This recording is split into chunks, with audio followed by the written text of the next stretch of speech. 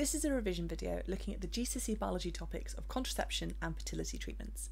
These come up in the homeostasis and response unit of AQA GCSE Biology and Combined Science. By the end of this video, you should be able to evaluate the suitability of different contraceptive methods, describe how contraception can be achieved using both hormonal and non-hormonal methods, describe how reproductive hormones can be used to promote pregnancy, and evaluate why fertility treatments may not be the right choice for some people.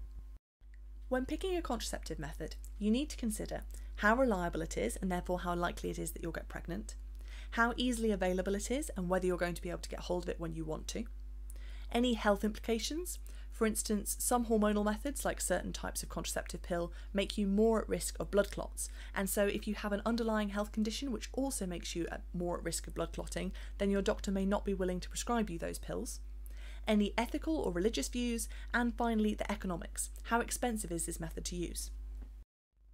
Hormonal contraception methods use the hormones that are produced by the ovaries to inhibit the hormones produced by the pituitary gland. FSH and LH cause the egg to mature and ovulation to happen. So without these being released, there isn't any ovulation and therefore there isn't an egg for a sperm to fertilise. Hormonal contraceptive methods include the combined contraceptive pill, which combines both synthetic estrogen and progesterone, or the progesterone-only pill, which doesn't contain any estrogen, and is often prescribed for people who can't have estrogen because they have a history of blood clots in their family. There are also intrauterine systems, or IUSs, more commonly called the coil. There are two types of coil, and IUS specifically refers to the hormonal or Mirena coil, which acts in a similar way to other hormonal contraceptives, but by giving a much smaller dose of a synthetic progesterone directly to your reproductive organs. The coil prevents an egg from implanting even if it's already been fertilised, and as well as being significantly the most reliable contraceptive, it has a huge advantage over other methods because once it's been inserted, it stays in place for 5 years, although it can be removed earlier if you decide that you want children after all. There are also non-hormonal contraceptives, which may be preferable if you experience side effects like headaches from hormonal methods, or if you have an underlying health condition which interacts with the hormones, or if you're worried about sexually transmitted infections, because a hormonal contraceptive will stop you getting pregnant, but it won't protect you from STIs. Non-hormonal contraceptives prevent conception by stopping the sperm from reaching the egg. They include barrier methods like condoms and femidons, and also the diaphragm or cap, which is inserted into the vagina before sex. Both of these methods are often used together with a spermicidal cream, which is a cream that can kill sperm. Finally, there's the other type of coil, the intrauterine device or IUD, and this releases copper rather than a synthetic progesterone. It can also be used as an emergency contraceptive and is actually significantly more effective than the morning after pill.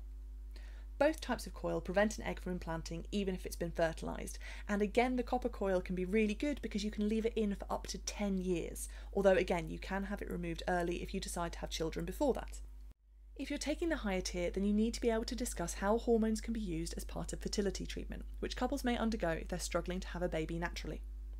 Some women struggle to get pregnant because they're not ovulating regularly, and so they may take a fertility drug which contains both follicle stimulating hormone and luteinizing hormone.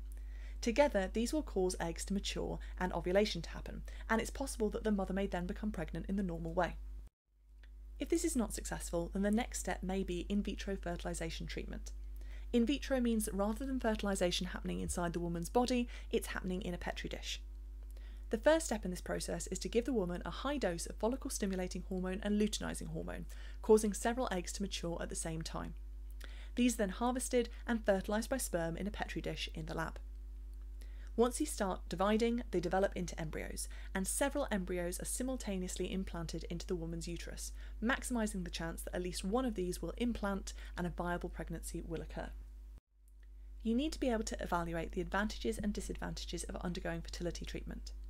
On the one hand, fertility treatment may represent the only way that a woman can have a biological chance of her own. However, it's both emotionally stressful and physically taxing for the body, and success rates are low, which is why multiple embryos are often implanted at the same time.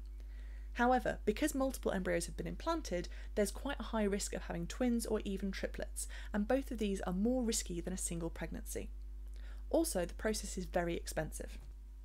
You need to be able to evaluate the advantages and disadvantages of undergoing fertility treatments.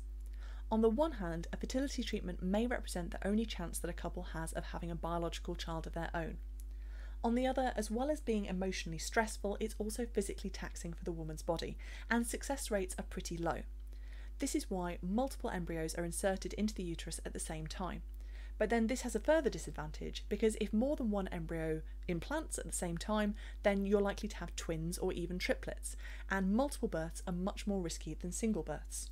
It's also a very expensive process, whether the woman is paying for it herself or whether she's using the National Health Service, and this can often mean that couples have to give up before they're successful. Hopefully you're now more confident about your ability to explain the process of genetic engineering and evaluate whether or not it's a good idea. Thank you very much for watching, and if you found that useful, don't forget to like and subscribe below.